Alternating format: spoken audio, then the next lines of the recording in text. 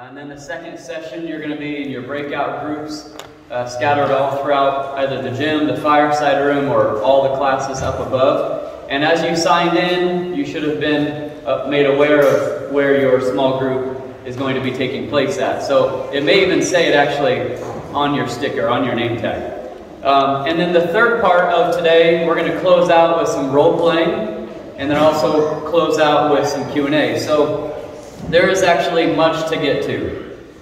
I feel like I'm just going to fire hose you with things in this first 30-minute period, but that's okay. So we need to pray and dive right in. So Father, right now we just ask you, would you please help us this morning to have a mind that is focused, to have a mind that is ready and prepared to work hard through the scriptures. Lord, I pray that you would give us an ability to think critically. I pray, God, that you would help us to see the value in observing your word rightly. Lord, we live in a day and an age where we want to superimpose what we feel upon to things that you've said, and Lord, that's not right.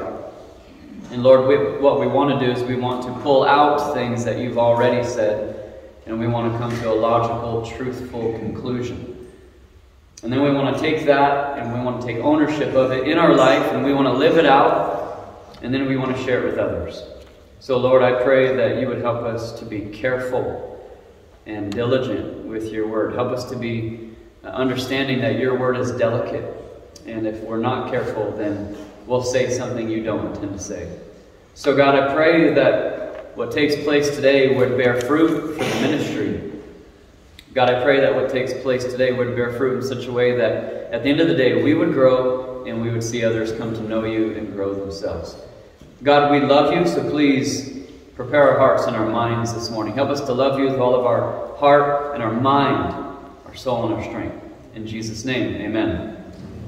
Just a couple of things that I want to start with. You should have a sheet in front of you that you received last time as well. There's nothing new on this sheet. You'll see on the very first side it says OBC Academy 4/15/23. And there we have 4 questions, or at least 4 topics we're going to be dealing with.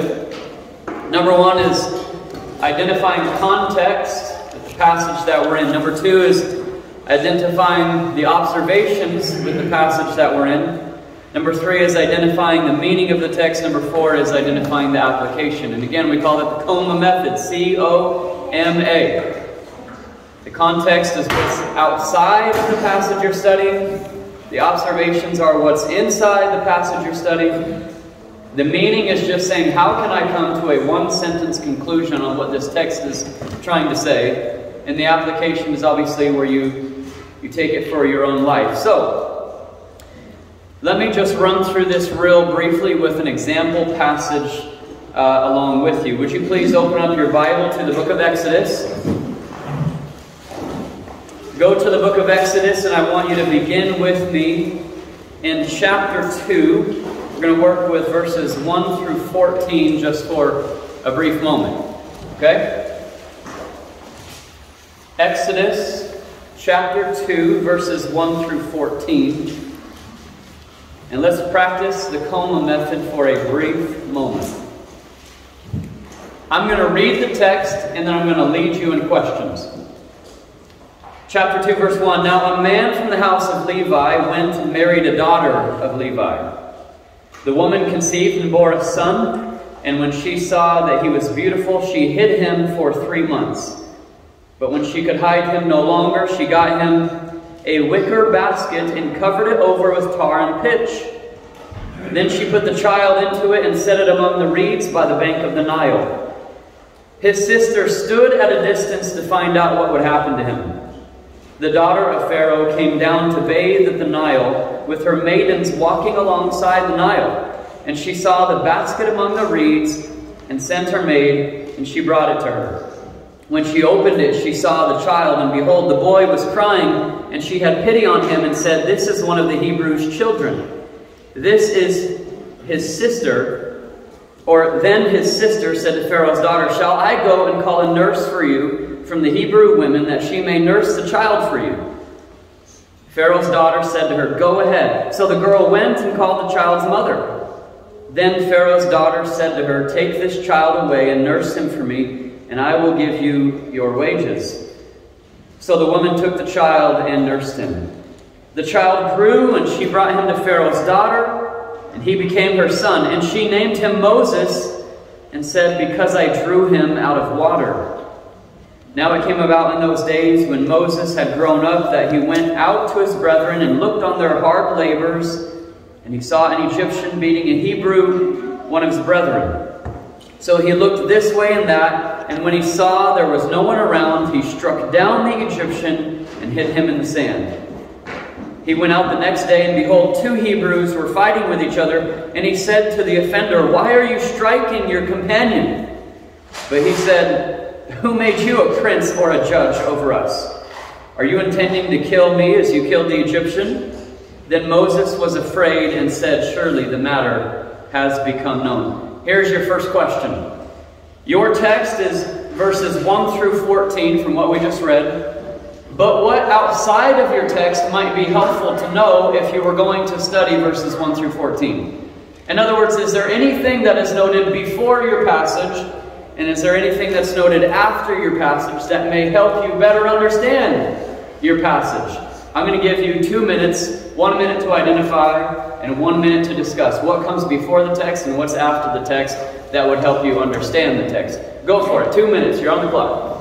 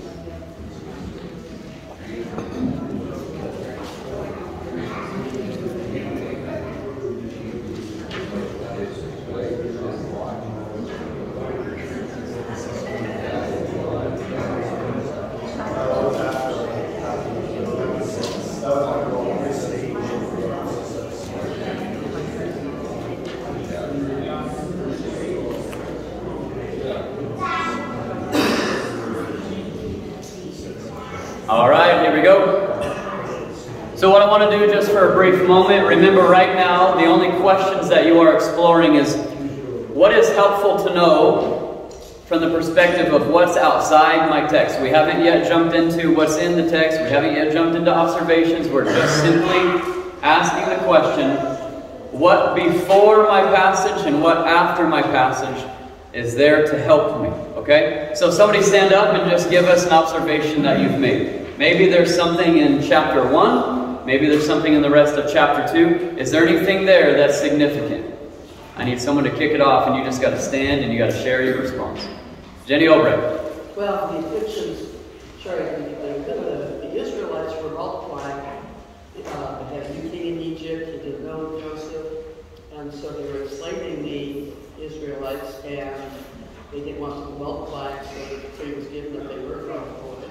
Absolutely. Yeah, what's in the pretext, and if you specifically look in verse 12, but the more they afflicted them, the more they multiplied, and the more they spread out, so that they were in dread of the sons of Israel. So the Egyptians are afraid. And then the verses 13 through 22 is essentially Pharaoh's plan to destroy all of the sons of Israel. Okay, so that's good. That's before my text. What about after my text? Is there anybody else who made an observation? There's something there from chapter 2, verse 15 onward that also might be helpful to know. If you have it, go ahead and stand and share.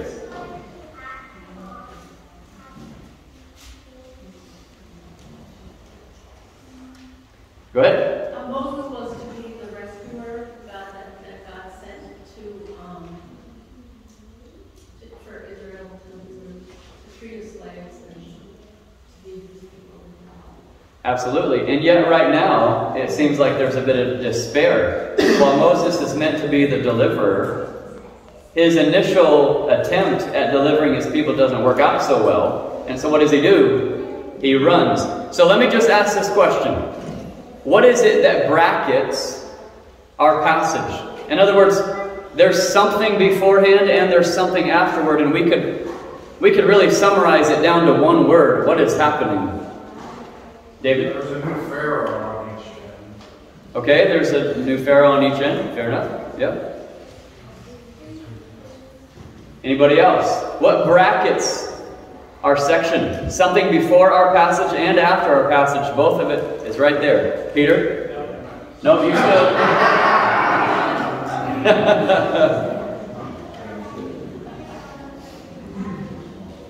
Despair. Despair. You got it. Or conflict. Right? Do you notice that? You have the despair or the conflict, the oppression of God's people. And then you have this sense of despair or hopelessness from Moses himself, and now he runs. Well, I tried to deliver my people, but I could not. And by the way, how much time has passed? If we've just done any research from Genesis to Exodus, how much time has passed since the ending of Genesis until now? It's been 400 years. So where is God? I thought we had the God of Abraham, Isaac, and Jacob, and I thought he was here to give promises to Abraham. I'm going to make you a great nation. I'm going to give you great land. I'm going to give you a great blessing to save the whole world. Oh, but God, it's been 400 years, and now I'm enslaved in Egypt. So if you know nothing else, listen carefully. If you know nothing else, if you were studying verses 1 through 14 using the Coma method, you have to come to the conclusion that you have a sense of despair beforehand and a sense of despair afterwards as well. Okay? Now let's move to observations using the O, observations within the Coma method. All you're going to do here is you're going to take 2 minutes, 1 minute to look at the text again, 1 minute to briefly discuss it, and church family, look at my eyes just for a brief moment. In 2 minutes, you cannot possibly be super thorough. And that's what the breakout sessions are going to be for. All I'm going to ask you right now is make the most prominent, obvious observations you possibly can in verses 1 through 14. Okay? Ready? Go.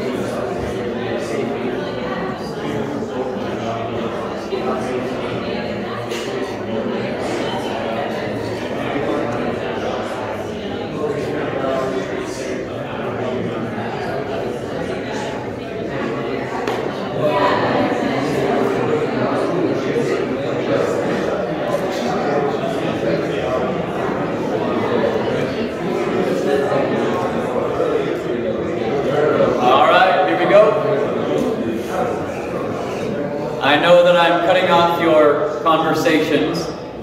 But again, when we jump into your small groups, you're going to be able to go more in depth. So as an example of the systematic process using the coma method, we're just asking, what do I notice now in my text? The last question was, what do I notice outside of my text? Now the question is, what do I notice in my text? I'm going to look for 2 or 3 of you just to stand and to share your answer with the whole group. So, anybody willing to start us off? All through those scriptures we see faith, leadership, and the chosen person of Moses. So that's what we see. Okay, yeah, you see something is unique about his life, right? And actually, there's something I saw in connection with that. I'll conclude with that. But others, what did you see in your text? You've got verses 1 through 14 to work with. What does the Word of God say? Go ahead, sister. I saw that she got paid when there was a room child. Yeah, great observation. There's a hint of redemption there, right? And go ahead, Doug. It started out with protection of Moses, somebody that God's going to work with, and then it went into preparation, where he spent all this time in Egypt learning leadership in the palace of the king. Yeah. And then preparation now by God to go on. Yeah.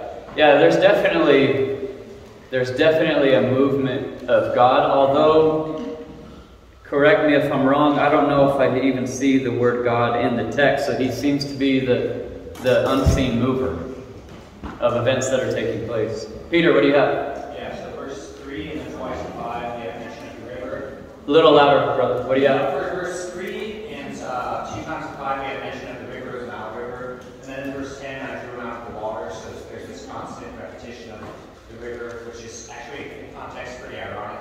Yeah. Isn't Moses' name interesting? I drew him out of water. Yeah. Because we'll see him later drawn out of water with the whole nation behind him. In post-text, he draws water out to be many events. And that's an example of using post-text. You don't have to just go a couple verses after. You could go 10 chapters down the road, or 12 chapters. We get to chapter 14, and they're walking through the Red Sea, right? Anybody else? One more person? That was a good goal. Go ahead. Notice that Pharaoh said to cast all of them into the Nile. The mom did put Moses into the Nile. She didn't break the law. Yeah, great observation. So here's something that I want you to see. If we just slow down and we let the text simmer, you see despair before your passage, you see despair after your passage, but do you see a sense of deliverance twice in your passage? Moses is delivered, right, out of water. But then Moses makes an attempt at deliverance, and that doesn't go so well. Nevertheless, you've got deliverance and deliverance twice in your passage. It's almost like that might be the whole story of Exodus. God is going to deliver a despaired people. And this is an example of how you use narrative-based literature. Because whenever you're reading narrative, the point of your text might not directly say it like Paul would in a letter written to like the church in Philippi. So you have to be more careful with your observations to identify theme. And as you identify theme, then you get closer and closer to the meaning of the text. So now let's try this. Number 3. I'm only going to give you 1 minute for this one. But if you had to communicate right now, this, you could get it wrong. We've only been here for a couple minutes. But right now, if you were pigeonholed with giving an answer, what would you say is the meaning of verses 1 through 14, and you only had 1 sentence to communicate it, and you can't use semicolons? 1 sentence, period, I'm done. That's all I have to work with. And by the way, you can't give that sentence any type of words if it's not directly from the text. Like you can't start telling me about the 10 Commandments in chapter 20 because we haven't gotten there yet. What's the point of verses 1 through 14? 1 sentence, you have 1 minute, go. What's that? You can't use the word God? You could use the word God because insinuation is he's moving. Okay. But I'm just saying, be careful not to superimpose too much. Okay, 1 sentence, go for it. What would you say?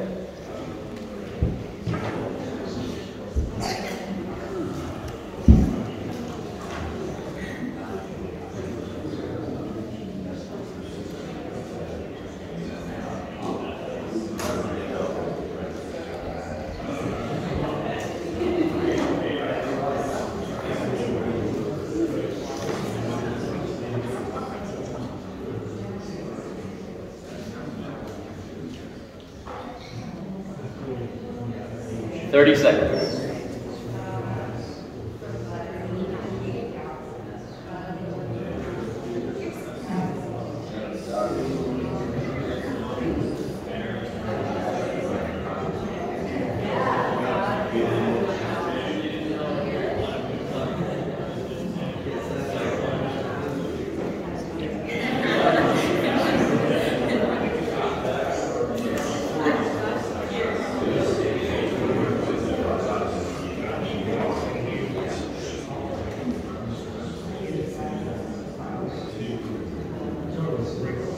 All right, here we go. I'm looking for 3 people to stand. And even if your answers sound very similar or maybe it seems redundant, that's okay. But my goal is 3 people stand in one sentence. What is verses 1 through 14 all about?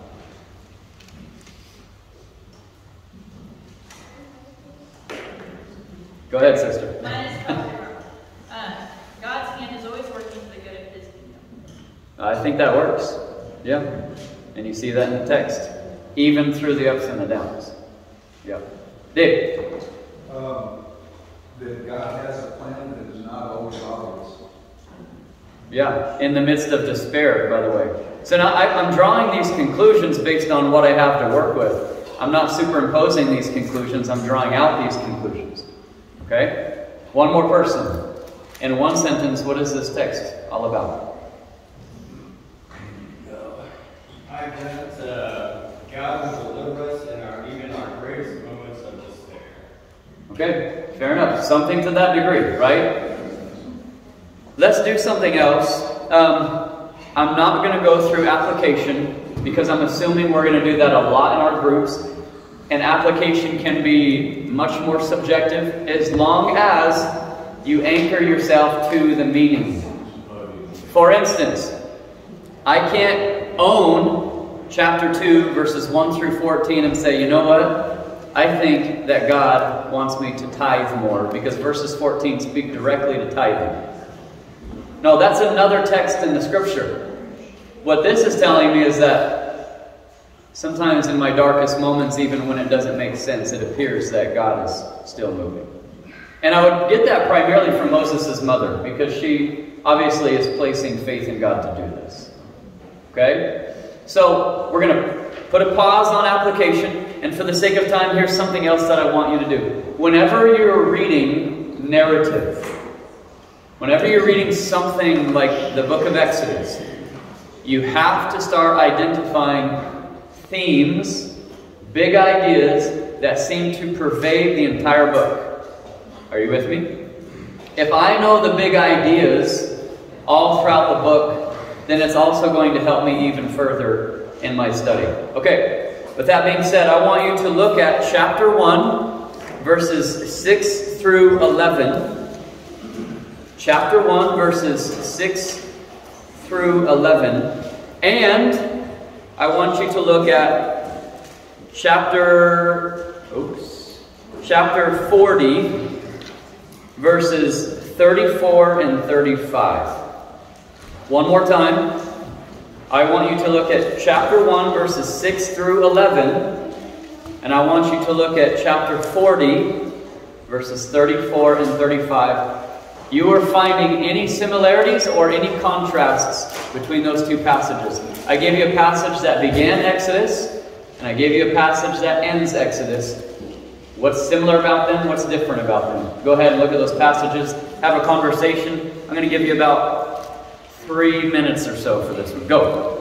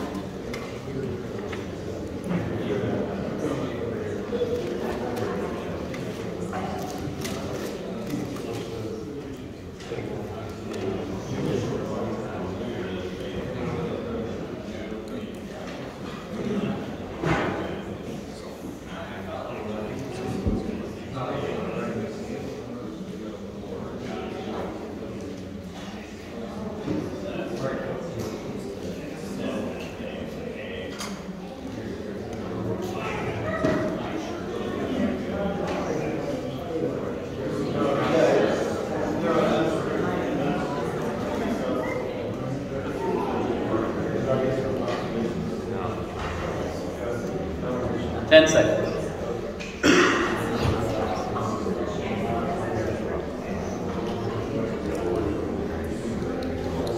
Okay, here we go.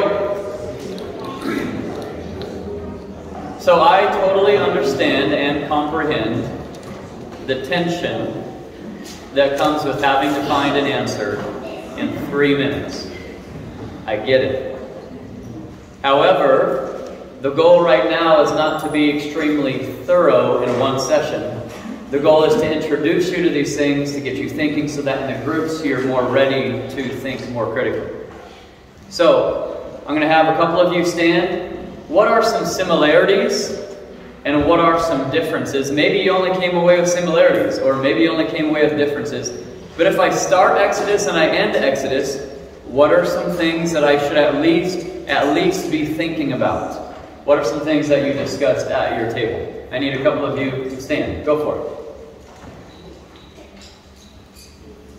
Pharaoh is seemingly leading the Israelites in the beginning, and God is leading the Israelites. If you're just careful with the text, you see that Pharaoh is making all of these commands. And everybody sees Pharaoh as God, by the way. Well, by the end of the book, Pharaoh's no longer God, is he? Some other things that you're noticing.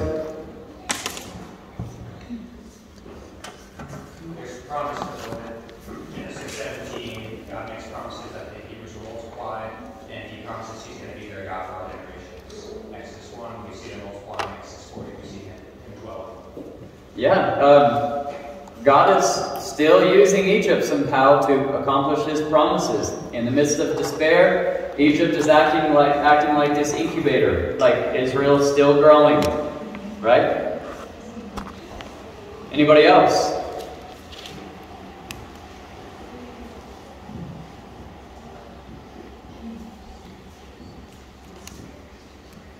And Pharaoh was afraid of the Israelites getting very numerous, but actually God really wanted them to develop and grow. Absolutely. Absolutely. How about this? Let me ask you this question. What is the condition of the people of Israel as you're reading verses 6 through 11? They are under what? Oppression. They are being enslaved. We get to chapter 40, and now they're building a tent for God, which means by implication, what have they been? They've been set free. So you go from slavery to sonship. Okay? Do you also notice that Pharaoh is trying to build something for himself at the end of verses 6 through 11? What is Pharaoh building for himself? Cities. He's building cities for his own name. But what do you have in chapter 40? You have God having a tent of meeting built for his name. So you're going from slavery to sonship. You're going from God not seemingly being present. Now God is being present. You have Pharaoh trying to build cities for his own glory, and now you have the glory of God dwelling in a tent. Everything is being reversed from the start of the book to the end of the book, and that's there to tell you essentially what the book's all about. The book is all about God delivering his people from slavery and making a name great for himself. So listen carefully to what I'm trying to do. By using the Como method, you are trying to just identify the main emphasis of the text. By looking all throughout the book of Exodus, you are still looking for one thing. What is the main emphasis of the book? Okay? So using those tools, you're looking, what is this text trying to say? If I limit the text, or I just let the entire text speak, what does it keep saying to me? Be a good listener with the scriptures. Be a good listener with your Bible. Listen to the words that keep being said over and over and over and over and over again. Now, last thing that I want to do with you, and we're going to close up this session with this. I want you, at your table, all of you, to try and regurgitate the story of the 3 little pigs. Okay? Try at your table to say, this is how the story went from start to finish. Communicate the storyline. You have no book in front of you. All I want you to do is re-communicate the story of the three little pigs. I'm going to give you a couple of minutes, and then I will interrupt you and we'll come back. Go for it.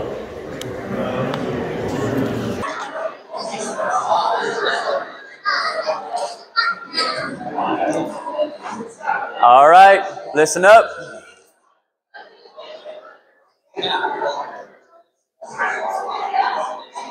All right, listen up, listen up. That one got more communication than the previous two did. All right, if you're studying the story of the three little pigs, you'll notice that you were able to remember that story because there's actually a basic chart that's been ingrained into your memory since you were a little child. In other words, there is a basic structure. Listen carefully to this. There's a basic structure to remembering every single story you've ever listened to. We call it plot. So let's go back to English class just for a brief moment. If we identify the plot of the three little pigs, we are going to be moving from our setting to our rising action, to our climax, and to our falling action and our conclusion. You have setting and conclusion, and you have rising action, falling action, and climax is right in the middle. So let's do this because you discuss the story and you know it so well.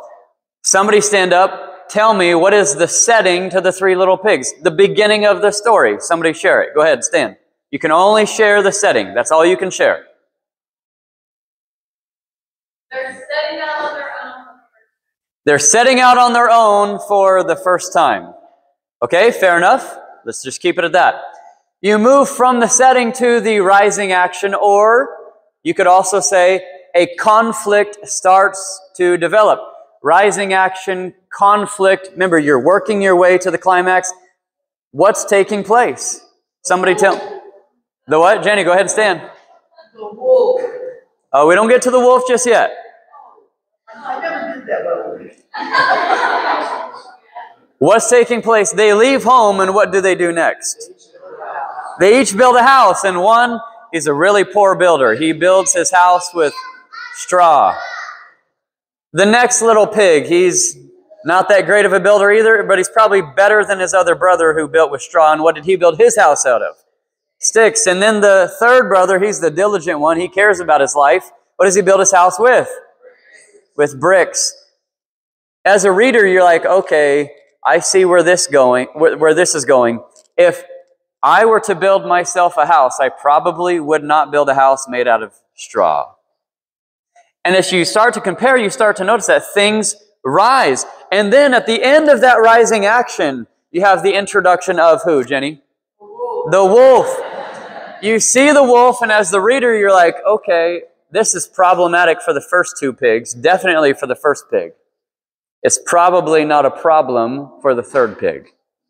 Now, let's talk about the climax of the story. What's happening? Somebody share it with me. What's happening at the climax of the story? The wolf starts attacking. I will huff, and I will puff, and I will blow this house down. Boom, house number one. Boom, house number two. But then what do you have? You have the third pig, and he can't blow down a house full of bricks, right? So the climax of the story is when the wolf attacks, if you're in the right house, you're protected. Now, let's see the story start to fall, or let's see the story start to conclude. The story falls, how so? What happens to the wolf? Somebody stand and tell me what happens to the wolf. After he makes his attempt to blow the house down, you can't tell me the wolf nothing happens. Yeah, he goes through the chimney, falls in the pot. Actually, the children's books don't share that he got eaten, but the original content of the story is that dude gets eaten, right? So that's falling action. Now, the ending of the story is what with the three little pigs? Victory and peaceful living and By the way, they all live together now because the other 2 homes didn't work. You have ingrained into your mind setting, rising action, climax, falling action, or some call it resolution, and then conclusion. It's there for every human story. Now, whenever you are studying Old Testament narrative, you got to think the same way. In fact, if you go back to chapter 2, verses 1 through 14, which was the passage we looked at earlier, let's try and find setting. Are you ready? Chapter 2, verse 1, now a man from the house of Levi went and married a daughter of Levi. Verse 2, the woman conceived and bore a son, and when she saw that he was beautiful, she hid him for 3 months. Okay, what are we introduced to? Moses' family. A child is born. Rising action, there's an issue. There's a conflict at hand. What does Moses' mother have to do? She has to place him inside of a basket. The climax would probably be that Pharaoh's daughter discovers him and his life is rescued. The resolution would be that he's growing up in Pharaoh's household and now he seeks to deliver. And the ending of our story would probably be verse 14. But he said, who made you a prince or a judge over us? Are you intending to kill me as you killed the Egyptian? Then Moses was afraid and said, surely the matter has become known. Pause right there. I've got a basic plot structure in the passage I studied because it's a story. Basic logic, you can use it for scripture, come away with truth. Now, let me reiterate one last time before we go to our groups. I started today by wanting to just recap the coma method for a brief moment. The coma method is going to help you to observe the main emphasis of your passage. Also, if you're just careful with the entire book of Exodus at hand, just basic observations will help you to see the overall emphasis of an entire book. And then last, when you're inside a story, what should you be careful to do? Look at the plot line of the whole thing. And if you use some of these basic principles, it's going to be smoother as you're looking at the scripture and trying to draw out truths. We're in a story, so follow the basic rules of a story, okay? So, right about now, we were supposed to be finishing up our break. We're a couple minutes behind. So what I want to do with you is, it is 9:53, and we're going to take about 5 minutes to transition to our groups. And then for facilitators, those leading the groups, whatever the schedule says, tack on 5 minutes to that. We're just robbing 5 minutes at the end of your session. We're giving it back to you, okay? So it's 9:54. And all technicalities, you should be beginning in your groups at 9:59. Remember, we have a session here in the gym, one in the fireside room, and all upstairs in the classrooms, okay? We'll see you there in 5. Take care, guys. Join in the group. All right. If you have your Bible, let's open up to Exodus chapter 3, verses 1 through 9.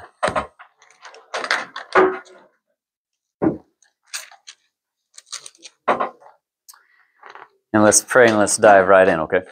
We have roughly an hour in here before we go back out for some role-playing and Q&A and things of that nature. So, also, anybody watching this video, this is our breakout session, our small group session, where we're walking through Exodus chapter 3, verses 1 through 9. And the goal of this is for me to first model what I'm going to be teaching, and then I'm going to give you guys an assignment for you to follow through with it, okay? Let's pray. Lord, thank you so much for this time. Thank you for an opportunity to study your word and have good conversation. God, would you please help the text to be clear to us today and help us to take solid ownership of it as well. Lord, give us strength to be careful with your word. Help our minds to think and help us to enjoy one another. In Jesus' name, amen. Okay, I have Exodus chapter 3, 1 through 9 that I'm going to be presenting on. And then we as a group are going to work on verses 10 through 22 together. And all together that takes care of the entirety of Exodus 3, okay? Chapter 3, verse 1, let's read it. Now Moses was pasturing the flock of Jethro, his father-in-law, the priest of Midian, and he led the flock to the west side of the wilderness and came to Horeb, the mountain of God. The angel of the Lord appeared to him in a blazing fire from the midst of a bush, and he looked, and behold, the bush was burning with fire, yet the bush was not consumed. So Moses said, I must turn aside now and see this marvelous sight, why the bush is not burned up. When the Lord saw that he turned aside to look, God called to him from the midst of the bush and said, Moses, Moses. And he said, Here I am. Then he said, Do not come near here. Remove your sandals from your feet, for the place on which you are standing is holy ground. He said also, I am the God of your father, the God of Abraham, the God of Isaac, and the God of Jacob. Then Moses hid his face, for he was afraid to look at God. The Lord said, I have surely seen the affliction of my people who are in Egypt, and have given heed to their cry because of their taskmasters, for I am aware of their sufferings. So I have come down to deliver them from the power of the Egyptians, and to bring them up from that land to a good and spacious land, to a land flowing with milk and honey, to the place of the Canaanite, and the Hittite, and the Amorite, and the Perizzite, and the Hivite, and the Jebusite. Now behold, the cry of the sons of Israel has come to me. Furthermore, I have seen the oppression with which the Egyptians are oppressing them. Okay, so this is my passage. And if I were to just begin, look here on the sheet that you have. It says context at the top. Here's some of the initial questions that I'm going to be asking. What is the context of your passage? Consider information within the book itself. We call that literary context. Also, consider direct or indirect quotations to another book of the Bible. We call that biblical context. Or historical, cultural information that may be given from the Bible as well. We call that historical and cultural context. Share which information seems most valuable to your study. Okay, so if I look at all three of those questions, I'm going to be placing the greatest amount of value on what I would call literary context. I don't, at first glance, see any direct quotes or allusions to other parts of the Bible, and part of that is because we're just in Exodus, right? The only allusion that I might find to another book of the Bible is what's noted in verse 6. I am the God of your father, the God of Abraham, the God of Isaac, and the God of Jacob. Why would I count that as an allusion? Like, what do you guys think? How could I justify that? Why is that an allusion to another book in the Bible? I am the God of Abraham, Isaac, and Jacob. Jesus does say that, yeah. He comes from the line of Abraham and Isaac and Jacob. Yep, you see the genealogy of Jesus in chapter 1. So that's later on in Scripture, we'll find that. What about in Genesis? Not just if you look forward, if you look backward. Genesis. Yeah. Jacob actually said that he's the God. Yeah. He is my God, the God of my father Abraham. Mm-hmm. He calls him something else. When it came to Isaac, Mm-hmm. I can't remember what he called him though. It wasn't the God of it, there was something else he called him. But nevertheless, the allusion back to these individuals carry a promise from God, right? Right. Continuation of keeping his promises or whatever, but no. Yep. I mean, did God appear to Abraham in the book of Genesis? Yep. Did God appear to Isaac? Yep. Did God appear to Jacob? Yep. So, if anything, as the reader, I am reminded, hey, there's other books in the Bible that have spoken about these individuals. That's significant for me to know in my passage. If I look at literary context, which is just confined to inside the book of Exodus itself, Let's look at chapter 2, verses 15 through 25. When Moses heard of this matter, when Pharaoh heard of this matter, he tried to kill Moses. Remember, he tried to deliver his people. But Moses fled from the presence of Pharaoh and settled in the land of Midian, and he sat down by a well. Now the priest of Midian had 7 daughters, and they came to draw water and filled the troughs to water their father's flock. Now, and then it says, then the shepherds came and drove them away. But Moses stood up and helped them and watered their flock.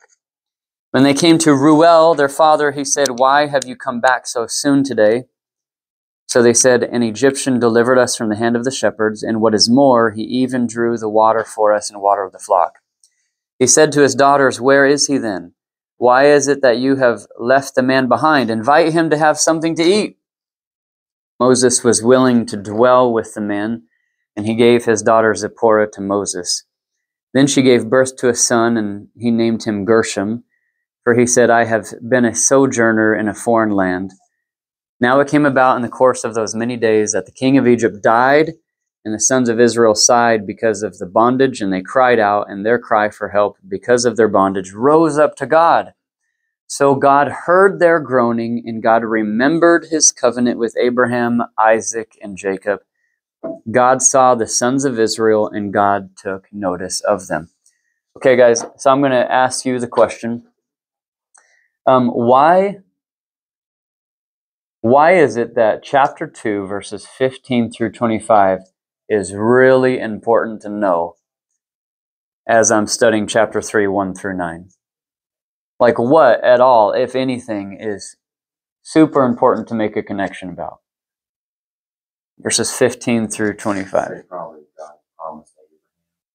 How so? That he would multiply his people more than the stars of the sky. Okay. So those promises were. Okay.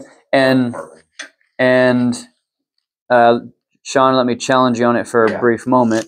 Why right now are you choosing to focus on God's promise to multiply Abraham? Just that if there's a people, how can that promise be fulfilled when they're in bondage? How will God actually have a people? They're in slavery and in bondage. How is God? I guess I'm thinking, how is God going to fulfill that? Because it doesn't look like it's happening currently. Sure. Moses is alone. Yeah. Now he's in the wilderness. Yeah. He's got a father-in-law, but he's not with his people. So let's keep working with this, though. What is directly said from the pretext, from verses 15 through 25, that helps to inform us to a greater degree with verses 1 through 9? And I'm not saying like directly in the scripture. What directly in the scripture is there to... He heard their groaning. That's right. Yeah, he heard their cry. Yep. He remembered, said God remembered. So this is where I'm using pretext to help me in my text. Listen, here's why we do this. There's 2 ways to study the Bible. Are you guys ready? One way is to say, okay, I'm going to study this as hard as I can, and I'm not going to worry about what I feel. I'm just going to draw things out, right? Like, okay, the text is telling me this. God's word says this clearly because the words are in front of me. Here's the second way to read your Bible. God, I pray that I would just have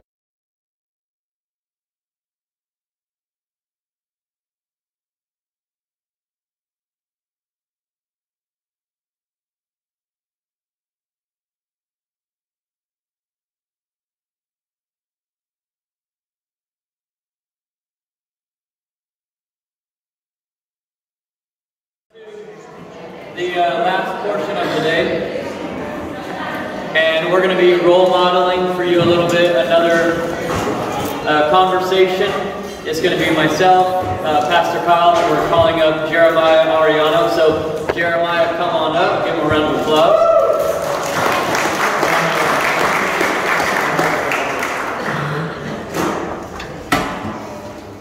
One of the things that we want to do, or one of the purposes that we have in doing this, is to show you that you cannot just keep these tools to yourself.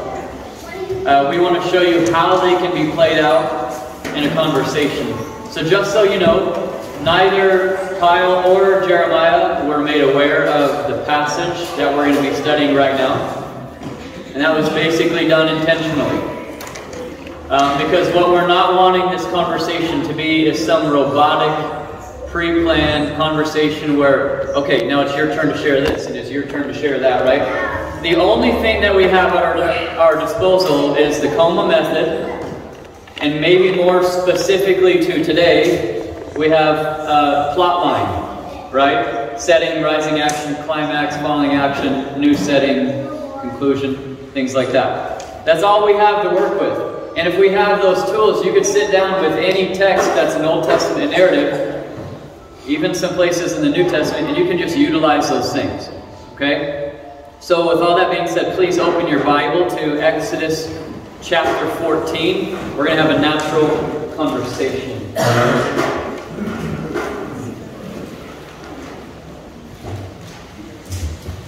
Is the iPad over there?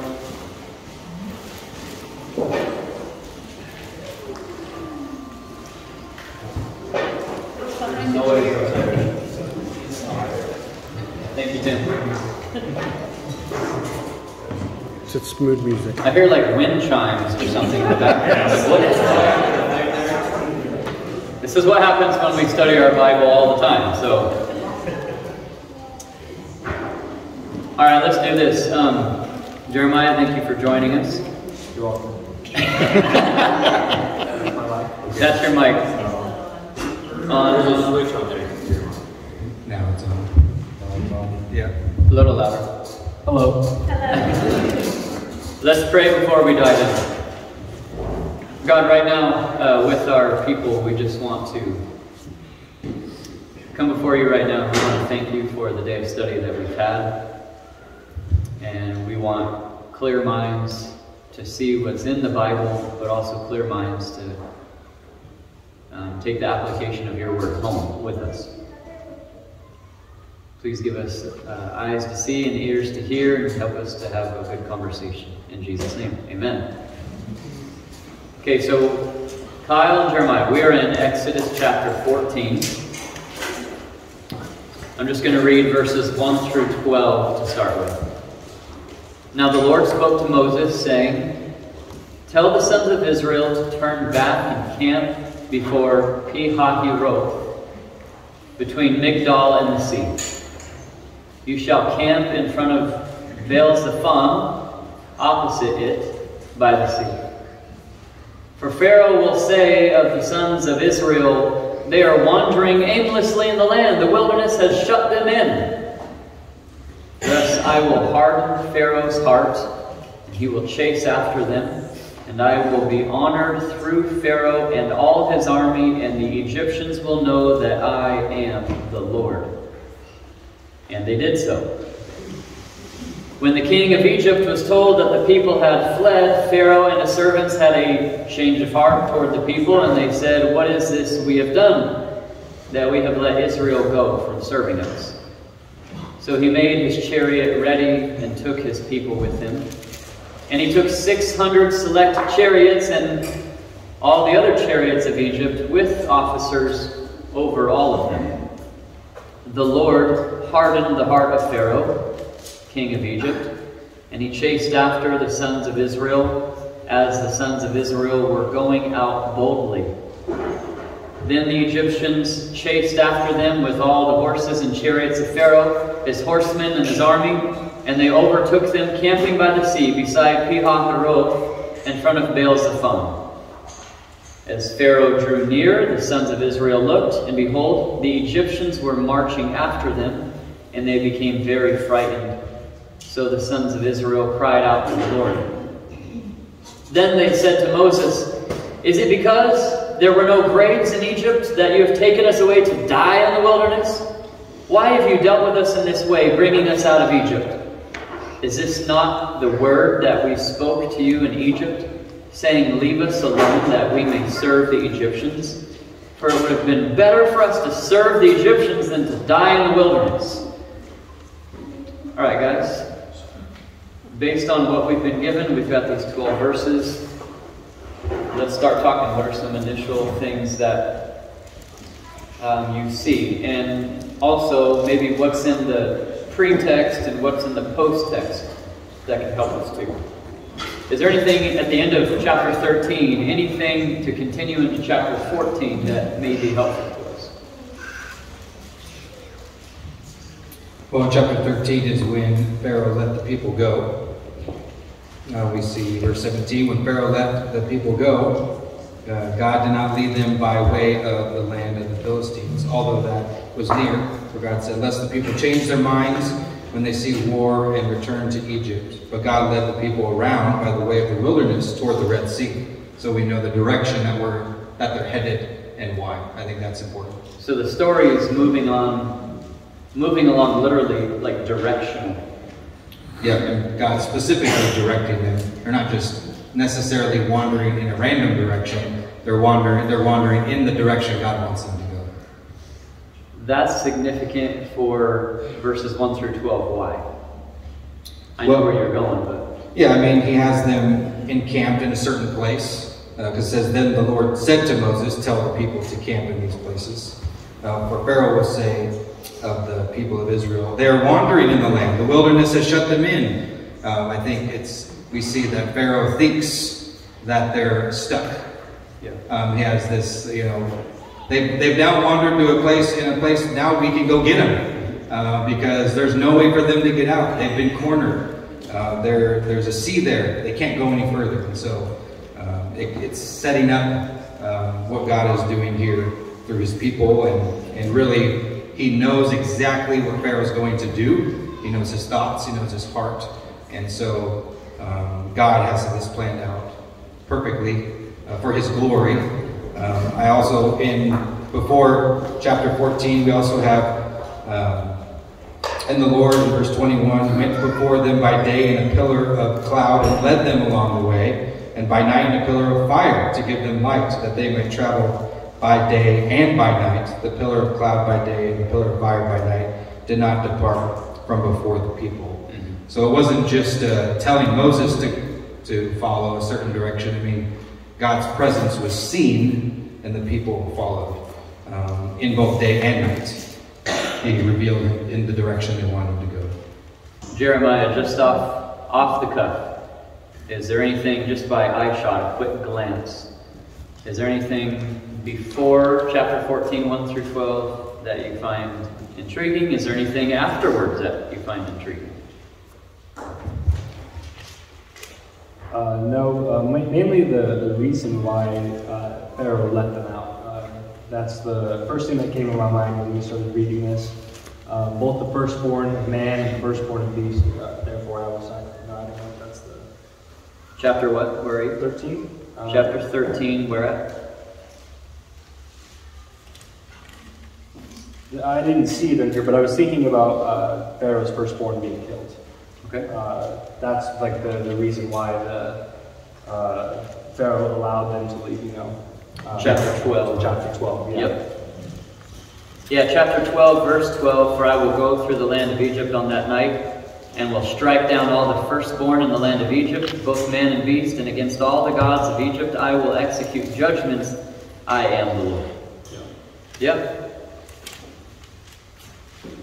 Yeah, and then I think post-text, if we look at verse 13, it says that Moses said to the people, fear not, stand firm, see the salvation of the Lord, which he will work for you today. For the Egyptians whom you see today, you shall never see again. The Lord will fight for you, and you have only to be silent. Yeah. I mean, this whole time, God has done everything. I mean, the plagues, the sending Moses, the passage that we did earlier today, sending Moses, telling him the exact words to say, exactly what will happen. I mean, God has been the one moving the whole time. I see God working the whole time. Yeah, it's all his action. Even the pillar, leading him out. I mean, everything is led by God. So Moses is just there's like a reminder here. Remember what God's doing right now? Just wait. Just be silent. God will fight this for us. He has promised us these things. So again, Moses is leading by remembrance of look what God is doing in this moment, and he will continue to do this for us. He hasn't led us into a corner to die. That is not the purpose of what God has. You know, it's really interesting before we dive into our text, if you just look at verse 17, look at chapter 13, verse 17. Now when Pharaoh had let the people go, God did not lead them by the way of the land of the Philistines, even though it was near. For God said the people might change their minds when they see war and return to Egypt. So God is leading them by not leading them. So now look in verse 18. Here's the big idea of leading again. Hence God led the people around by the way of the wilderness to the Red Sea. Verse 19, in the middle of it says, God will surely take care of you. Verse 21, it says, the Lord was what? Going before them in a pillar of cloud. And then look at chapter 14. And let's see, I just saw it a moment ago. Verse 19, 14, 19. After our text, it says, the angel of God who had been going before the camp of Israel, right? So in both places surrounding our text, you see the movement of God. So that's a little bit of context. Guys, let's spend a lot of time in verses 1 through 12 doing some observations. Is there anything inside of our passage that would be significant to take note of? And this is just on the spot, something that you might be noticing. I think whenever the Lord tells somebody to tell another person something, that's kind of important, right? Verse 1, then the Lord said to Moses, tell the people of Israel. So God is telling Moses, but then telling Moses to tell the people. So there's a command here to tell. There's instructions to tell them where to camp specifically. But it is, again, the Lord leading, just as we're seeing and moving. Yep. He just does, this time he does it through Moses to go tell the people where to camp. Okay. Yeah, God giving specific instructions on exactly what to do. And then telling them that he's going to harden Pharaoh's heart, which will result in something else. So, based on this conversation, it seems like we're starting to hover on the actions or the movement of God, whether it's something God says or he does. The heaviest focus is on something that God is doing. So let's only look in verses 1 through 12 of chapter 14, and let's only look for the actions of God. So when you find them, support it with a verse. Go ahead. Verse 4, and I will harden Pharaoh's heart. Okay. And then same and then continuing, and I will get glory over Pharaoh. Where? Verse 4 still. I will be honored. I will be honored. Through Pharaoh and all his army. Okay, what else?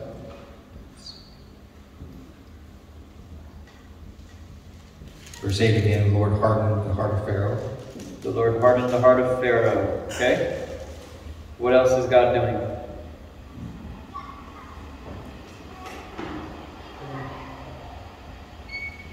Is there any other actions of God?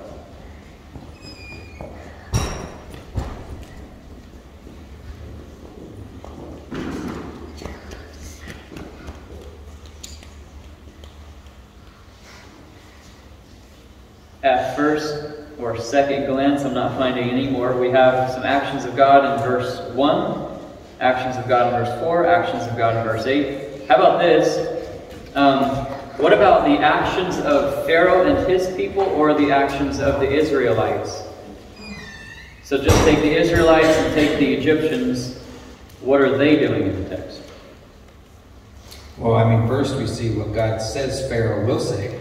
Okay. Right? Pharaoh will say in verse 3 of the people of Israel, they are wandering in the land of the wilderness has shut them in. So we know that God already knows what Pharaoh is going to say, what is going to happen. So again, this isn't a response of God. He just already knows something will happen. And so he's telling, again, Moses to do these things because of what is already going to be. Is there somewhere else that Pharaoh speaks in the passage? Verse 5. Go for it, Jeremiah. Good. What is this what we have done that we have let Israel go from serving us? Yeah. What is this we have done, right? Can't believe we let those guys go. How are we going to build our cities? How are we going to maintain our power and our authority? We've just let them go. Is Pharaoh doing or saying anything else in the passage?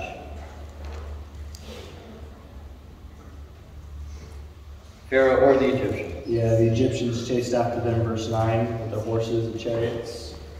Yeah, in verse 6, so he, Pharaoh, made them ready. And the chariots took his army. So he was preparing. Yep. Okay. And what about the people of Israel? What are they doing in the passage? If we're just observing what's happening, we're becoming more familiar with the passage in front of us. They saw the Egyptians coming, verse 10, and they were frightened. Okay, so we know that their mindset's very frightened. So the sons of Israel, what did they do? Cried out to the Lord. They cried out to the Lord, right? What else? They said something to Moses, verse 11. They ask a lot of questions. They cry out to the Lord and then they're asking questions. This is intriguing. Do you trust God or do you not? Yeah, 3 questions in a row. Okay, question number 1 is what, Kyle? Is it because there are no graves in Egypt that you have taken us away to die in the wilderness? And then, what have you done to us in bringing us out of Egypt? And is not this what we said to you in Egypt? Leave us alone that we may serve the Egyptians. So they're questioning the whole purpose of this exodus in the first place. Okay, and then they give a purpose statement for themselves. That's another observation we can use. There's a purpose statement found in verse 12 that the people of Israel assigned to themselves. Yeah, it says, for it would have been better for us to serve the Egyptians than to die in the wilderness. Okay. So, if we're looking at this passage, we've only done a couple of observations. Are we comfortable coming up with a one-sentence meaning? Do you feel like you need more?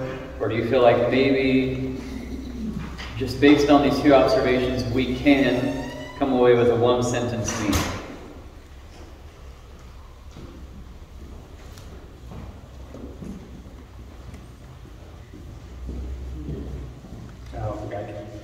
Are you comfortable doing so, yes or no? I mean, I can restate what's happened, but purpose statement would be, I think Moses responds in 13 after that. Okay. If we're stuck with 1 through 12, let's keep doing some observations. I want to open it up to anybody out here. Rescue us, okay? What are some other observations that you are seeing in verses 1 through 12 that's in the text we haven't taken notice of yet? Other things that need significant attention. And you've got to appeal to the verse. The verse says, what's an observation we can make? Verse 8, he pursued. Another action of what God did. In verse 8 it says, the Lord hardened the heart, king of Egypt, and he chased after the sons of Israel. Is the sons of Israel going out boldly? Yeah, my verse said pursued, or he chased after them. It's just another action, I guess. Okay. God pursuing or coming after them. Yeah, I'm wondering if that's the pursuit of Pharaoh, but more action. Yep, he chased. Yep. In verse 10, the people cry out to the Lord, and in verse 11, they complain to Moses. Yeah, there's a bit of a contrast there, isn't there? They want like an immediate response when they cry out, save us! Yeah. You see a contrast from what they're saying. Okay? Peter, you had something. Yeah, so also in verse 8, the action of Israel is they go out boldly, you said, or defiantly in mind. Yeah. So it's interesting that they're bold, but then as soon as they see something, they change, but God remains steadfast throughout. Yep. Yep. The comfort level has changed and their fear has gotten excessive. And they're starting to not see, they forgot who saved them. Yeah, absolutely. They go from bold to being cowards within the matter of a couple of verses. In 10, they took their eyes off of God and they looked back at the Egyptians. I think that plays into exactly what you guys said. As Pharaoh drew near, the sons of Israel looked, right? And behold, the Egyptians were marching after them, and they became very frightened. So the sons of Israel cried out to God. Okay? That seems to be where their attitude changes. Good. And guys, interject if you want, but there's huge irony in the fact that the Israelites are despairing and freaking out in the midst of something that is in fact God's plan. You know, they don't know maybe that it's God's plan, but it is.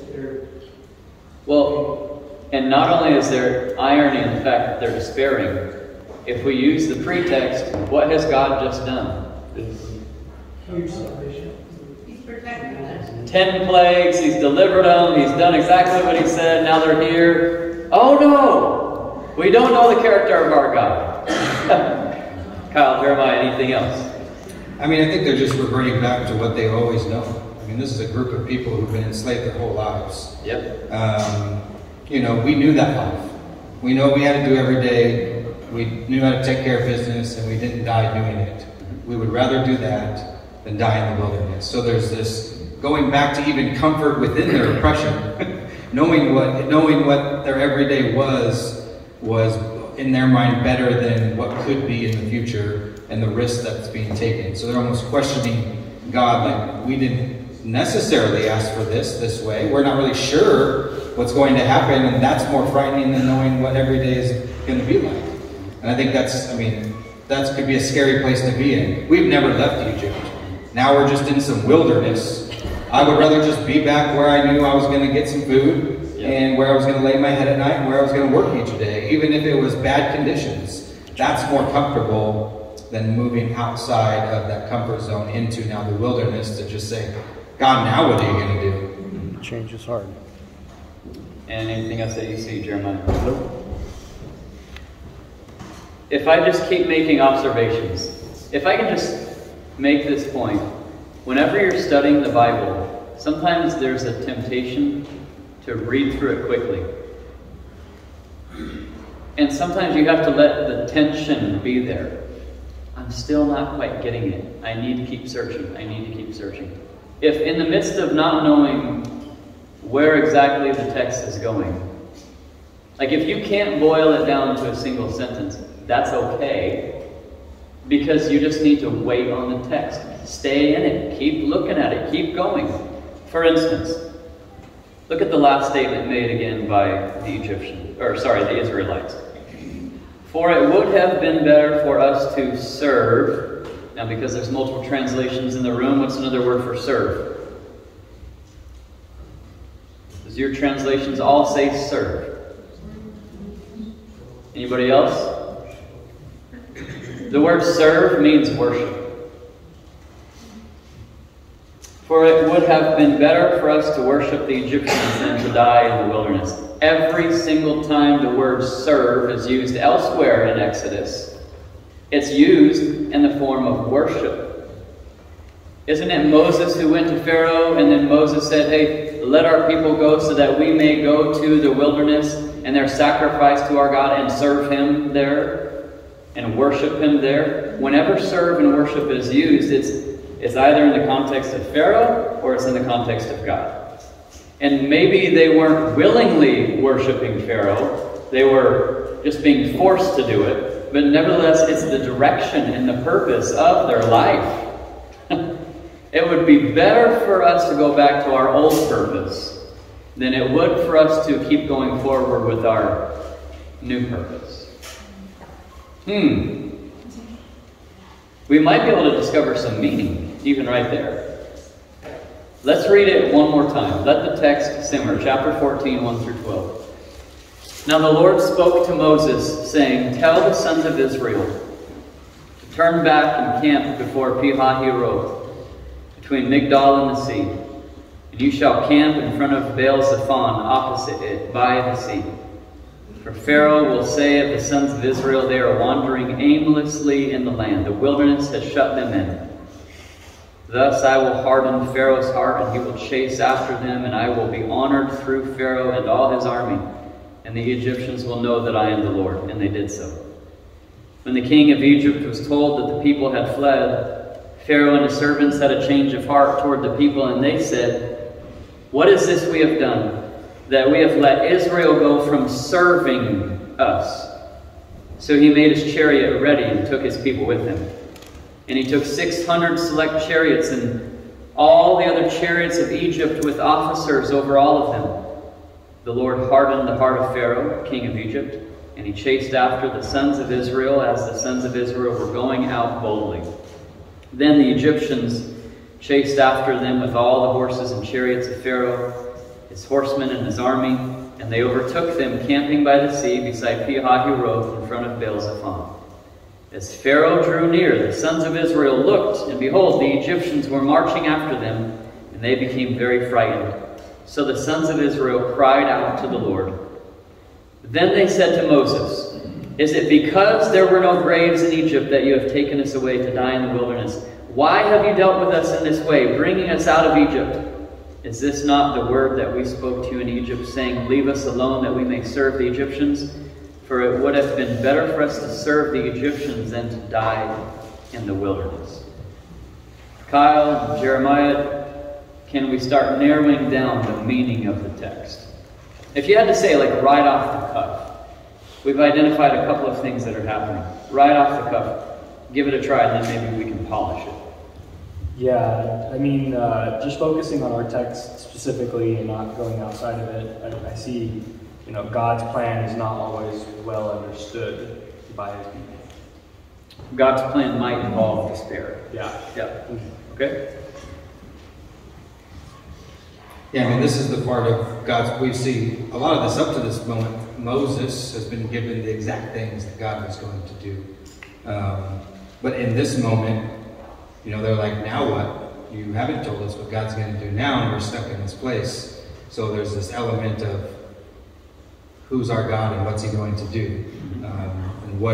And having to ask God the question, what is this for? What is this purpose? I think they're just have a misunderstanding of where they're being led to. And a moment of I think their questions aren't much different than our own questions in the why. And they're asking the why. Why are you doing this, Lord? What is the point of this? And that's kind of where their hearts are at. For one, you can clearly see that it says, is it not what we already said to you in Egypt? Lord, leave us alone that we may serve the Egyptians. I mean, they were already thinking that. I mean, this is not something they came up with later on. I mean, before we even left, leave us alone that we may serve the Egyptians. So I think they weren't seeking necessarily what could have been or what God wanted to do with them, but they were still stuck in what they know rather than looking for what God's going to do, trusting in him, putting faith in him, and really just sticking to everything they know, they've seen, they've touched, they've heard. So we're observing what's in the text, but I don't know if anybody else in the room can feel it. There's still a tension, and the tension is, how do I boil it down to a sentence? Right? Nobody's there yet. So let's keep working. What is something that we learned of today, specifically when reading stories, that we always have to keep in mind? Plot. So let's work with it really quick. Okay, all of us, let's look for the plot. Guys with me right now, what would you say is the setting of the passage that we have? Verses 1 and 2. God's telling them where they're going to be at. God's speaking to Moses, and he's telling them, this is where you're going to go. Okay? And maybe because God keeps speaking, maybe we can also take verse 3, right? For Pharaoh will say of the sons of Israel, they are wandering aimlessly in the land, the wilderness has been shut. So the setting is, God is telling the Israelites, this is where you're going to go. And by the way, Pharaoh is going to think that you're wandering aimlessly. Okay? What about rising action? We know the setting and the situation. How does the story start to escalate? What are some things that are said? Well, there's the conflict of Pharaoh changing his mind. Yeah. Right? Yep. All of a sudden he's like, wait a minute, we just let all these people go. Right. What are we doing? I mean, that for Pharaoh, that's the conflict for him. And the conflict of this passage is, we can't allow that to happen. And so from the conflict, there is the rising action of Pharaoh preparing his armies to go get the people. So Pharaoh's preparing his armies, but even in the midst of the rising action, God is doing something. What is God doing? hardening Pharaoh's heart. I'm going to Pharaoh harden Where's the coffee? Remember that coffee at the corner market? I'm going to Pharaoh his hardened heart. No, I'm going to harden Pharaoh's heart. Right? So you have this action that's rising. You have Pharaoh preparing his army. You have God doing something to Pharaoh. All of this is escalating. So then where would we identify the climax? What do we see? In a story, when we're lost on what's exactly taking place, the plot helps me. What's the climax here? I think at the point here where they've overtaken the camp in verse 9, and then Israel responds to Pharaoh. That means trapped them, per se. So we've reached the climax of what Pharaoh's going to do, and now the people respond. I think that's kind of the climax of, now we're captured again. Okay. Great. Like, what's this any different than what we had before? So it's kind of that, we're now back to already being captured again. Well, let's do an observation here. What is the difference between the start of verse 4 and the start of verse 8? Start of verse 4, thus I will harden Pharaoh's heart. Start of verse 8, the Lord hardened the heart of Pharaoh. What's the difference? One's it's going to happen, and then one is it's happening right then. So I would actually, if in the rising action we have something that God says he will do and something that God says Pharaoh will do, I would make the climax verse 8 and verse 9, because now those things come to fruition, right? The Lord hardened the heart of Pharaoh, king of Egypt, and he chased after the sons of Israel as the sons of Israel were going out boldly. Then the Egyptians chased after them with all the horses and chariots of Pharaoh, his horsemen and his army, and they overtook them camping by the sea beside Pi-hahiroth in front of Baal-zephon. So the climax is God does what he says he's going to do, and Pharaoh responds the way he's supposed to respond. Coming off of that climax, that climactic moment, can you feel the tension? Can you feel the pressure? Now, how does the story start to conclude, at least with the passage we've been given? What do we see, guys? Complaints to Moses. Yeah. Yep. Complaints to Moses, they're asking him questions. So if we consider the basic plot, now let's try to come away with one single sentence. Jeremiah, you get a sentence. Kyle, you get a sentence. And then I get a sentence. What's the meaning of the passage we've been given?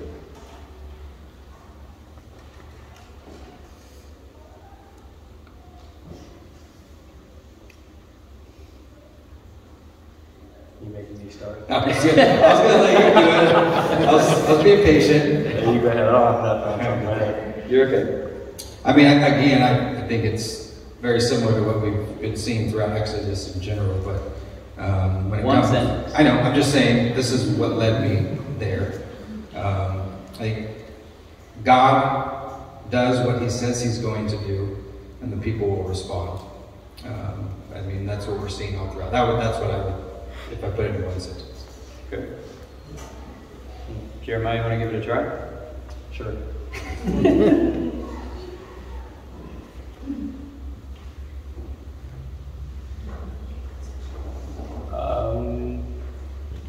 You could phone a friend too.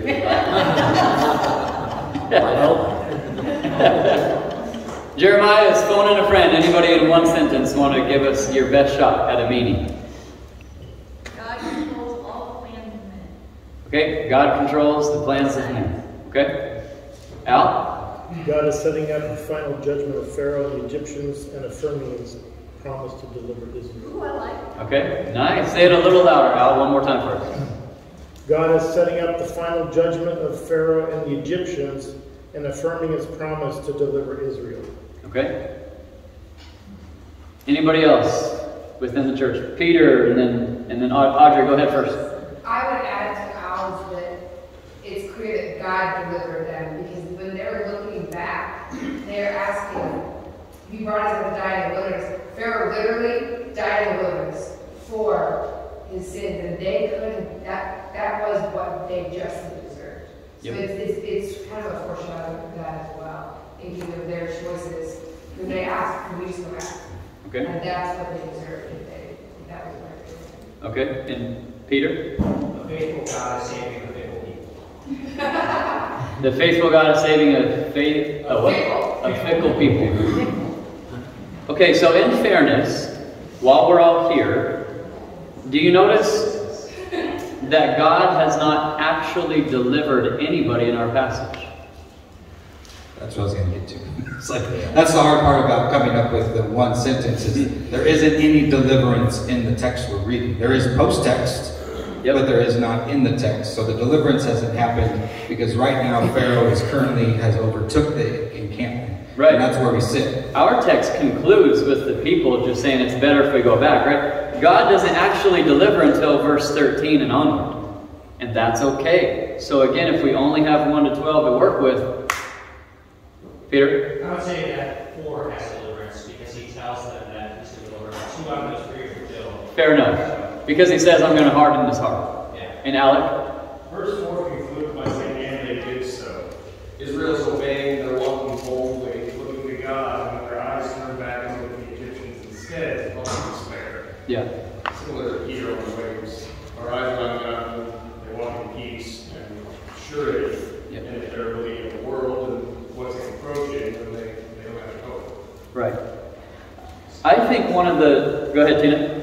I guess I would say that God leads the children of Israel to a place that he's made a promise during that leading that only he can fulfill. Yeah, absolutely.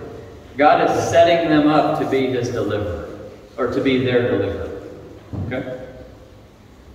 Just something that I'm seeing here, I'm going to give my shot at one verse, but because if I use my plot diagram, and if I really focus on the resolution, if I really focus on how things end in my passage, I'm looking at the end of verse 12. For it would have been better for us to serve the Egyptians than to die in the wilderness. So my sentence, my one sentence might be something along the lines of this. It is possible that while God is trying to deliver you, you will wrestle with doubt in the midst of his plan. Or polishing up that sentence to some degree. Because while God is preparing all of this to happen, the passage seems to close with the people's problem. And the passage that is to follow afterwards is God solving that problem officially. Right? So I'm going to go with something along the lines of God is working out his plan, but people still despair. And people despair because that's how we close the passage. Fair enough? Anybody in here? Somebody challenge me on what I put forward. Maybe like, tweak that a little bit. What do you think? It's perfectly okay. Let's have fun with it. Well, I guess the reason I said that is because in verse 4, he says to Moses then, and it says, and I will harden Pharaoh's heart, and he will pursue them, but I will gain glory for myself through Pharaoh and all his army, and the Egyptians will know that I am the Lord. Yeah. A promise saying, hey, I am going to do something here that I will be glorified. Sure. And it's going to be like we've seen in the rest of the passages that he will do it. So maybe would it be fair to say, fair to say that sometimes in the midst of God pursuing his own glory, we might despair? You see, now we're funneling it down to a sentence. Because God is doing something for his glory, but people have a response too, and they're in the passage. I look at the contrast. The people are just the Israelites grumbling. They have no horses or chariots. And here, Pharaoh has assembled all these men, and the best of his men, and then the others to come along in chariots and horses. So the Israelites are at a point of no escape. Yeah. It's either drown in the sea or be overtaken. That's right. They have no escape. And God delivers them all of that. So the most unbelievable thing he can do. Amen. Steve? In verse 1, 14, you've got a triangulation of where this took place. It gives us a map. And verse 9 says that they made it. We always need a good map when we read this. Yeah. But my sentence is, set your camp where God directs. He has a miracle in store. Yeah. where God, where He declares you should go, you better go. And even in the midst of your going, it might look like it doesn't make sense. How many times have we all been there? See, now we're getting into application, right? So let's do this. We've worked through context, we've worked through observations, we've funneled it down to a basic meaning. God pursues His glory, and sometimes we are faithless. How can we own this? If you look at your sheet that you've been given, your observations chart, where it says application, and it gives us all of the application questions. Let's do this. Question A, how would my passage of study have been relevant to the original audience? So if I am the nation of Israel and I am reading this, I'm thinking, I need to remember who my God is even when I fret. But let's look at the second question. How could my passage be rightly applied to people in general? I'm going to ask you guys that question right here. How can this be applied to people in general? Yeah, I think if we connect ourselves with the Israelites, and whenever we're in a situation where we feel like God's turned away from us, to not do what Israel is doing, and to remember His promises specifically. Amen. Yeah, to remember that God is always doing things for His glory. So in the midst of uncertainty, unrest, suffering, like James says, we can count it all joy. Because the Israelites are going to continue to move forward. We know that. And so I think they're going to grow, they're going to learn through many failures, but God still gets His glory through all of that. And so I think that's where the Israelites still need to learn and still need to grow in, is that no matter what happens in this encampment, that God will get His glory, even if it is at their death or not. So I think us remembering that, that's what God is doing, that's His plan and His purpose. And if we're willing to submit to Him, Moses is willing to submit to Him. Israel may not be there yet. Right, that's true. But we see what the outcome of that is deliverance. So. Let's look at the next question. How could my passage be rightly applied to people in America? So now I'm going to open it up to everyone here. Saving a political soapbox, because we're taking a risk at asking this question. But how can this passage be rightly applied to people in America? Go ahead and share. His ways are not our ways. His ways are not our ways. Fair enough. They cried out to the Lord, but then they blamed the men, and they were frightened of the men. So maybe we need to turn our eyes to God and get on our knees and pray instead of blaming the people around us. Fair enough. Okay, and Dee? If we look at Pharaoh as the culture and the ways of the world, and then you look at God's way, and it's easy to go with the ways of the world, and that's what the people at the end were wanting to do. Even in their own disparity, they were wanting to go back to the ways of the world. But God's way in this section, God's way was the righteous way, and it took sacrifice and humility and belief. Yeah. I think of coming of the Son of Man, the second coming, and that promise. And while we see things happening in the U.S., to fix our eyes on the promise rather than the negative things that are happening in the U.S. and the things that are taking our eyes away from the promise. Yeah. You know, if I can say this, I think it's really important for us to know that the New Testament uses this whole story to remind us of God's deliverance from sin, to give us salvation first and foremost. But God delivers in a whole lot of different ways as well.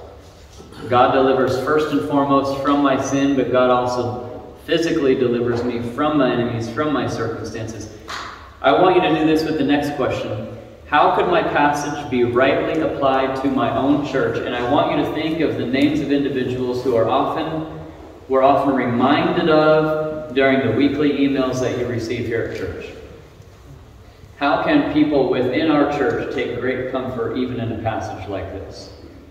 And who might be those types of people? What do you think? And we're given updates on them every week in church email chains and things of that nature. People are suffering. We don't understand the purpose or why, what God's plan is. But we've got people suffering. We've got people dealing with cancer in our church, people who have been to the hospital, people who have gone through difficult things.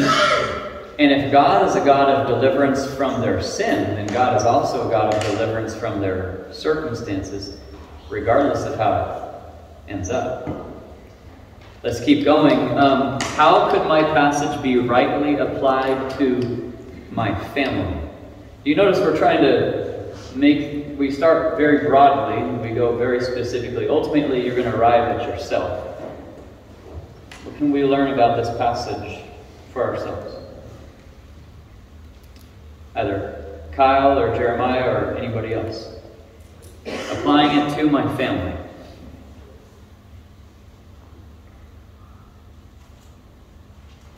I mean, I like the contrast of Moses being obedient and the rest of Israel, you know, not really seeing what's going on. Moses, I think, is doing that.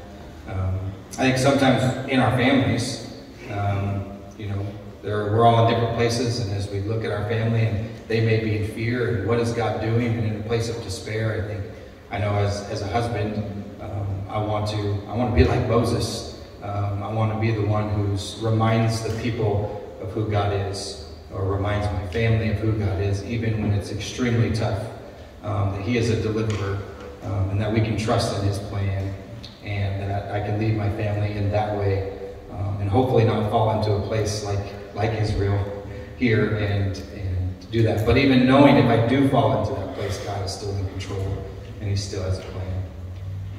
Would it be fair to say, especially if we're asking the question about family, our families need to be careful with a culture of complaining? Especially if God has been so good to deliver. So maybe like you as a family can own this. Man, God was in the midst of delivering this nation. They continue to complain. And if God has been so good to already deliver your family and is going to keep delivering, maybe there's a place for us to say, man, we as a family unit have to stop being complainers. And then the last question, how could my passage be rightly applied to me personally? I could probably take the same emphasis on complaint. I could say, man, I myself complain way too often when God is in the midst of working on behalf of His name, for His glory, for my good. Like God is attempting to deliver and I'm a complainer. I think in this passage, which communicates God's glory and despair, we can start to own those things. Okay? The reason why this passage was so hard is because we didn't go to the Red Sea yet. That was the most challenging part about it. You open up the rest of the story and I think you get more application for God's deliverance. Let's do this. We're going to close out the last couple minutes. We have gone over time, so we're going to take the last 10 minutes, and we're going to ask any pressing questions you might have. Working through narrative is more difficult than working through the New Testament letters. By the way, give Kyle and Jeremiah a round of applause.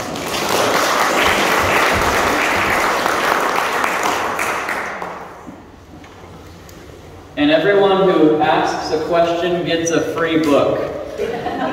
We have this book right here called Tactics. It's really a book on sharing your faith strategically with people. So we've got 1, 2, 3, 4, 5, 6, 7. No, 6 of them. That's why I wasn't a mathematician. We have 6 books, which means 6 questions. Go ahead, Alan. You now owe me a book. Yeah, you owe me a book for that. Bobby, go ahead. So I already have a book, so I need it. But so one of the things that kind of coming up in our discussion, and even when you've been explaining it, is and I believe this, the assumption that the Old Testament is applicable to the New Testament and to our lives today. Like I believe that. But I'm going to share this scripture with somebody who said, well, that's all Old Testament, that was the Old Covenant, that was God in the Old Testament, but now we're under a new covenant in Christ, either them saying like, well, that's how it used to be and it's not like that anymore, or even going to the extreme, because I've heard it said that there's an Old Testament God and a New Testament God, and like Jesus is different than the Old Testament God. Like, if somebody were to come up to you and say, well, that's the Old Testament and we're under a new covenant in Christ, why is that relevant? What would be your response? Well, my response is that you don't have a New Testament without an Old Testament, number one. But you will find that the New Testament often grabs a hold of the Old Testament narratives to make New Testament points. So 2 Corinthians chapter 3, if you'll just turn there really briefly. 2 Corinthians chapter 3, verses 7 through 13. Let's see if Paul picks up Moses. 2 Corinthians 3, 7 to 13. But if the ministry of death and letters engraved on stones came with glory, so that the sons of Israel could not look intently at the face of Moses because of the glory of his face, fading as it was, how will the ministry of the Spirit fail to be even more with glory? For if the ministry of condemnation has glory, much more does the ministry of righteousness abound in glory. For indeed what had glory, in this case has no glory, because of the glory that surpasses it. For if that which fades away was with glory, much more that which remains is in glory. Therefore, having such a hope, we use great boldness in our speech, and are not like Moses, who used to put a veil over his face, so that the sons of Israel would not look intently at the end of what was fading away. And that passage right there deals specifically with your question. But we don't know the glory of the new covenant if we don't know the previous covenants. So I can't know what's available to me today if I have no recollection of what was available to me in the past. So it is relevant. Amen? And then Hebrews chapter 3, verse 3 speaks of this covenant having more glory than the covenant of Moses. But it doesn't say the covenant of Moses didn't have any glory at all. Right? I think it's just saying what you had in the past pushes you forward or finds greater fulfillment in the future. And then you can choose who you want to give the book to. It's still yours. You got to ask the question. Dave, do you have a question? Just one very additional point. You know, Jesus came into this saying, I have not come to do away with the old covenant, the old law. That's right. Come to fulfill it. That way we can't understand the new covenant based on the old. And along with Bobby's question, Jesus said, I didn't come to abolish, but to fulfill. There's your son. Phil, go ahead. How does the coma relate to hermeneutics overall? It is. The coma method is hermeneutics at its finest. We're just synthesizing it into 4 points. Yep. This is Bible interpretation, hermeneutics at its finest. This is exactly what they would teach you at Bible college or whatever. Yep, there's no difference at all. You get a book. Sean. Yeah, so speaking about hermeneutics, I know one thing they say about talk about scripture, interpret scripture. I know within the text, you try to stay just within the text. But I know like with what we work through, with there's quotes that lead you somewhere else. How much do you take the overall view of the whole of the Bible when looking at in this method? You know? Or do you bring in the whole of what the Bible is saying in helping to interpret the text, or with the idea of scripture, interpret scripture, looking at other places? Yeah. We mostly try to stay within the text. If there was quotes that lead us to another place, you go back and look at that place in the text or the scriptures. Yeah, I mean that makes sense. Yeah, I mean when you're just from a hermeneutic standpoint, when you're doing context, right? You're going to do biblical context, which pretext is, you could say, is everything before that, and post-text is everything after that. You could go to that length. When you start doing that, I mean, you're really starting to gather a biblical theology where you're taking the whole Bible into consideration when you're reading a text, which is, you should do that. And then when you go beyond just taking that, then you get into systematic theology, which is the concepts that are throughout Scripture. You're bringing those that match what you're studying, and then how all of those work together. So yeah, that is a really broad like study, right? But you do want to, as you study the text, know the text, and then know your biblical theology, how the text all works together, and then you can go beyond that. But that's a kind of a vague answer. And Sean, I would say there's 3 easy principles for how much of the rest of the Bible do I incorporate into my study. Number 1, just take like 10 verses or so before your passage and 10 verses or so after. Make sure you read that. Take any direct references or quotes that's in your passage. Like when Jesus quotes something from the Old Testament, go and read that in the Old Testament. Or I would even say this, if the New Testament makes any allusions, like we just read in 2 Corinthians chapter 3, if the New Testament grabs a hold of it very specifically, what does the New Testament say about my passage at all? So what's the New Testament say? What do direct quotes say? What are the verses coming before and after it say? Yeah, and kind of what I'm thinking is like when I come to my conclusion, is it lining up with what the Bible says in other places? Right. That's what I'm thinking of. Yeah. Scripture should always interpret Scripture. Yeah. Another question that you might have. Let's go. How do you come up with a passage in the first place? Great question. Like, how much do I bite off and how much do I chew? I mean, you're a pastor, so I mean, you focus on something. You know, so you're going to teach something, or maybe you're going to read through an entire book of the Bible. But like, so, like, what would be my application for finding and doing this? What would an application require some application? For how much you're deciding to study all at once? That's your question? Yeah, or teach on, you know, I mean, we just had a list of verses, right? So just get like 10 verses you just said. Like, how do you come? You brought up the question. Yeah, I mean, there's also the structure of the text itself can really help. Like where there are breaks, or like in the New Testament a lot, or in Paul, it says therefore, right? He's going into therefore because of this. I already studied this, so now I study this. Sometimes there's natural breaks in the text, which is a good place to stop. Some of your Bibles do an okay job of doing that with headings, but that doesn't mean that's always where you want to stop. But I like you said, don't bite the law off if you don't need to. You know, just when the thought ends, stop there, and then you'll continue on the next time. So, I mean, you're building upon it, and so you don't need to do a lot at a time. I mean, I would read a story through, like this one, we did stop at 12, but you could go the rest and read the Red Sea and talk about the whole thing. But, I mean, I don't think there's necessarily a right and a wrong, but I think it's good sometimes to do less, because you can spend more time in that less and get a lot more out of it. You know, for Resurrection Sunday, I preached on John 20, 11 to 31. And the reason why I chose 20 verses was because I saw the same thing happening 3 times. In verses 11 to 18, I saw Jesus making an appearance to Mary.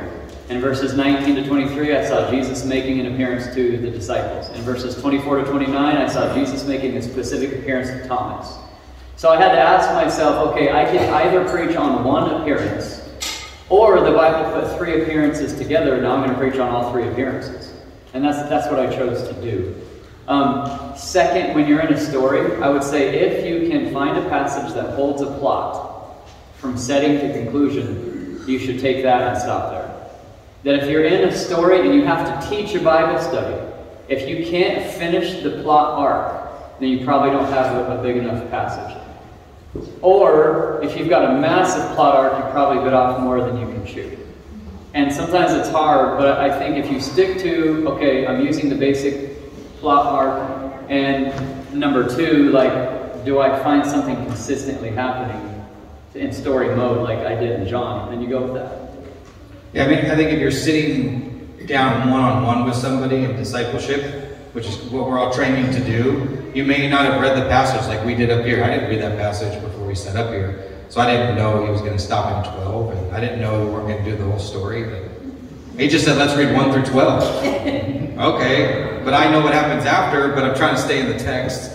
But so when you're sitting down one-on-one, you may just read into a finished thought or the finished story, and try to get through that as you're sitting down with somebody, so you can kind of have some sort of a conclusion, whether you're in a narrative or in a different place. But if you're finishing the thought or finishing the story, at least somewhere to sit on, I think is good. I know it's harder because if you didn't prepare, you're just kind of reading. But that's okay. Just read and see where that takes you. but try not to read like 50 verses and then try to go back and do all that work. I would take it a little bit at a time. Or if you can study too little, you can say, I'm just going to study one verse today. And that's how you get in big trouble. Because you forget everything around it. You know? Jim? Don't you think that studying scriptures and trying to dig out the meanings of the scriptures can come up with different conclusions for different people? Especially when you're researching a question that a person has and is sincerely asking God, like my kids that lost a little baby that was 6 months old, 3 months old. Why, God? Why? And then, you know, you try to find scripture and you say, well, it could be, you know, that God seen their focus was too much on a baby and wanted them to grow. I mean, there's just so many different things that you can try to research and figure out why God would allow something like that to happen. Yeah. So don't you think that even reading and studying scripture, different people can come up with different conclusions? When you use the word conclusion, if you mean application, I think probably, yes. Yeah. Yeah. What I think is the most dangerous thing we can do is we can already have something we want to find the Bible saying, and then we can just flip through the pages, and as soon as we just see something that might be close to that, then we say, right there. But the text can never mean something to you that it didn't mean to the original audience. Whatever the text meant to the original audience, it has to mean that to you today, although you might apply it differently. So one meaning, but many applications. But there can't be many meanings and many applications. One meaning, many applications. And sometimes I've found that we can find a passage and we can be like, oh, so this encourages me to not give up hope. But the text might not even be talking about that. You might just have an understanding that there's another text in Scripture that should be about not giving up hope. So now you're just robbing from another text of Scripture and you're smuggling it into the passage you're reading. We can't do that either. We've got to come away with one meaning and a lot of applications. Last question. Last question of the day. Who's going to take the book? Go ahead. What you got? How to respond to a question, and later in Exodus, God starts to lose patience with the Israelites and says to Moses, I'm done with them and I think you and Israel. There it seems like he's breaking his covenant. That looks like he's not controlling his emotions. Yeah, so what do I do when God says, my people have disobeyed and I'm ready to be done with them? And now we're getting into a big question that's somewhere in between hard determinism and something called process theology or open theology or open theism, which basically says, wait a minute, can God change his mind? Because in the scriptures, God actually does, in a couple of instances, change his mind. But changing his mind to which extent? This is a really big term, but there's something in Scripture called anthropomorphism. And anthropomorphism is where we get our word for anthropos, anthropological, meaning people, or anthropomorphic. Sometimes the Scriptures present God in such a way where he's still showing himself to be personal and emotional in the midst of the moment, even though he had foreknowledge of the moment. So, just because God knows something in advance doesn't mean that he has to act robotically or without relationship or without emotion in the moment. Does that make sense? And because the Scripture gives us these anthropomorphisms of God, it's Scripture showing us here, you as a human being, this is the best you can understand about how God is feeling in the very moment. Now, one thing about that situation where God was upset with Israel and was saying, this is how I feel, I'm ready to be done with them, because essentially he was betrayed. God did not destroy them because of what? Because they had a deliverer. They had someone who interceded on their behalf. And that is a direct depiction later on in the New Testament of who you have in the person of Jesus Christ. God will destroy anyone who does not have an intercessor. So the Scripture is trying to show us this personal side of God, although he does have foreknowledge, And that personal side of God is there to prepare you for the Savior in the New Testament. It's saying that God will react differently to you if your faith is in Him, and God will act the same way under His wrath if you have not come to Him. If you have no deliverer, no intercessor, no Savior, no lawyer, no advocate. So sometimes the Scripture just shows us, like, why was God grieved over the people when He flooded the world? Did God not know that the people would sin? Well, of course He knew. But in the moment of the action, He's still able to respond personally, because God is not robotic. He's still a person. Fair enough?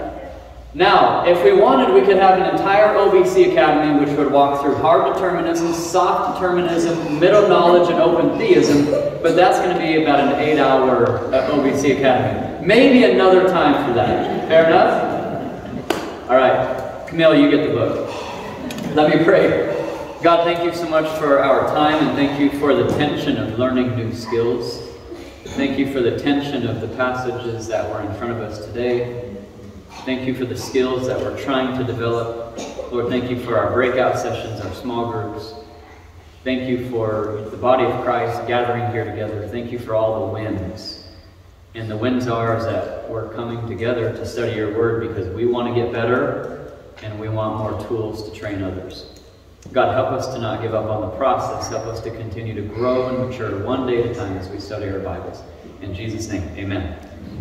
Thank you all for today. You are dismissed. God bless you. Take care.